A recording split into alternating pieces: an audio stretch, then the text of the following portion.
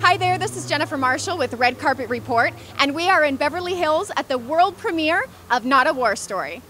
Follow Ross, you know. My gosh, hello, what brings you here tonight? I'm the producer of Range 15, Hollywood Heard. I directed the second unit as well, and you know, this is a movie that shows how it all came together and how it all happened, which was, you know, a labor of love from all the veterans that donated to the movie and first responders that donated over $1 million to make a movie happen, and everybody came together, and we shot it in 14, 15 days, and you know, it was #1 on Amazon and in the top 5 on iTunes, something that's never been done in the history of an independent film, and Hollywood was silent about it.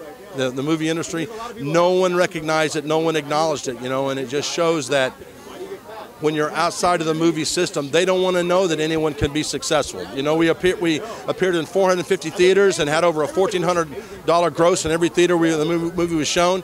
But you know, no one wants to admit that you can go out and do a movie on your own and make it successful. And the best part about this movie that we're going to see tonight, the documentary, is we're going to see that what it took to make this movie and the veterans that got behind the film and made it happen, and the veterans that, you know, guys with no legs, guys with no arms. Mary Dog, who was, you know, in the scene of the movie where, you know, she tries to pick up keys for 3 minutes, which is super uncomfortable for everybody. But those of us that were doing it because she just wanted to be treated like a regular person. And, you know, that was the first time she felt like she was able to enjoy and laugh at what life had dealt her, and everyone accepted her for who she was. So, you know, it was an amazing moment.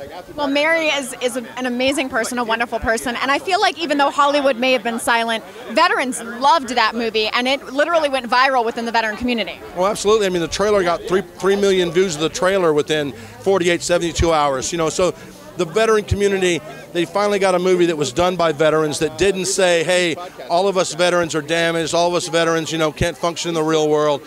It was a chance for us to say, hey, you know, we are capable of functioning. We are what holds, you know, the U.S. together. Whether we're active duty or whether we're reserve, you know, we're still able to do whatever we have to do. Now, did you have a connection to the veteran community before Range 15? Yeah, I flew for the Air Force from 1982 to 1994. You're a veteran too. So am I. Don't let the hair fool you. This is I know. the longest it's ever been in my life. Don't let the gender fool you, because people sometimes. Right. So, what was it like making a movie with veterans as opposed to making a movie with a Hollywood crew? I've been in the film business for about 18 years now, and there was never the attitude that we couldn't do it. There was never the attitude of, oh, it's going to be a 16-hour day. There was never an attitude that you know, it couldn't be done. These guys came to the movie prepared. We did 5 pages of dialogue with 5 characters in the scene, and everybody knew their lines, the other guy's lines, the guy in the next scene's lines. So, you know, we shoot a master shot, we shoot close-ups, and we'd be done and move on. I mean, we shot the movie in like 15 days.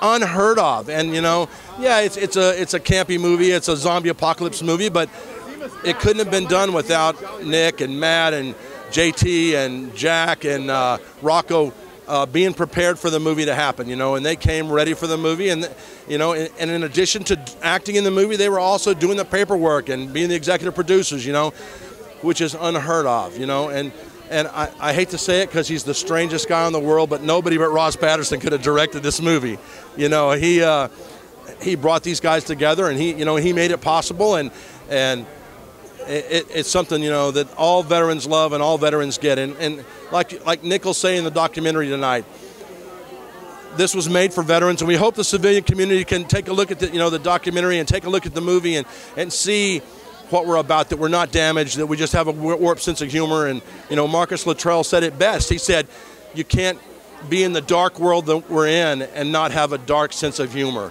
you know. And so I think this is a great tribute to everybody that made this movie possible, that made Range 15 possible. NotAWarStory, you know, tells the story of how it came together and what happened.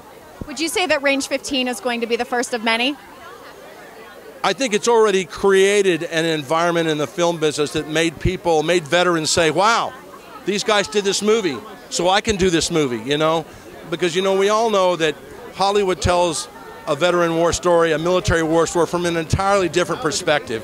And now veterans are getting involved in making their own films and telling the story for how we see it through our eyes. And so this has definitely made veterans realize that, hey, we can go out there and we can do our own film. It may not be $1 million movie. It might be a $100,000 or a $200,000 movie, but we can go tell about our experiences, you know. And if you like this video, give it a thumbs up, subscribe, and comment below with your favorite branch. Put the Navy